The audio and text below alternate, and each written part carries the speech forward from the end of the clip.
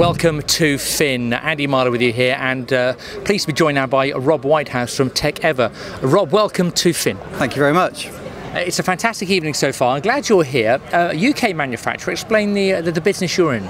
So we have an office in Southampton where we're working into the UAV industry. So we're doing unmanned aircraft, particularly for the maritime sector. So we're involved in things like search and rescue and pollution monitoring. So we're very much focused on what benefit we can give to the world for using unmanned aircraft. So really it's, I guess, drones for good? That's very much our flavour and our focus. We have a number of platforms, and we've got an aircraft on show here at the Paris Air Show. We're also now working into contract delivery, so service delivery. Rather than our customers just maybe buying a platform, they can now provide. We can provide a service contract where they can get power by the hour arrangements and actually just get on with using the system and be able to get the benefits as quickly as possible.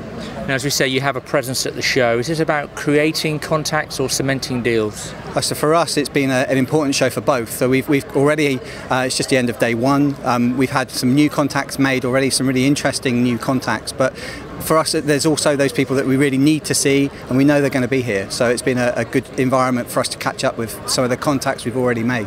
And of course, you know, we have Farnborough next year. It's not just Paris, is it? You know, the presence at shows like Paris and then Farnborough next year, crucial to your business? Absolutely. We fly aircraft at Paris and are hoping to, at Farnborough, are hoping to do so again next year. It's been something that has really helped push our name out, being at Farnborough Air Show and being able to demonstrate that we're able to fly in front of an audience has really helped us to maximise the opportunities of being at a show like that. And so a show like Paris, a show like Farnborough, it's about creating relationships and cementing relationships. Absolutely. I mean, this sort of event, we're able to talk to clients from both the US and from major markets such as the Middle East and also further afield.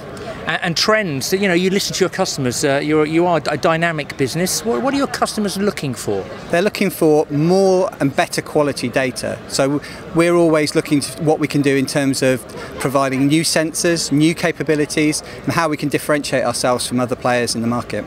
Rob, thank you for your time. Thank you.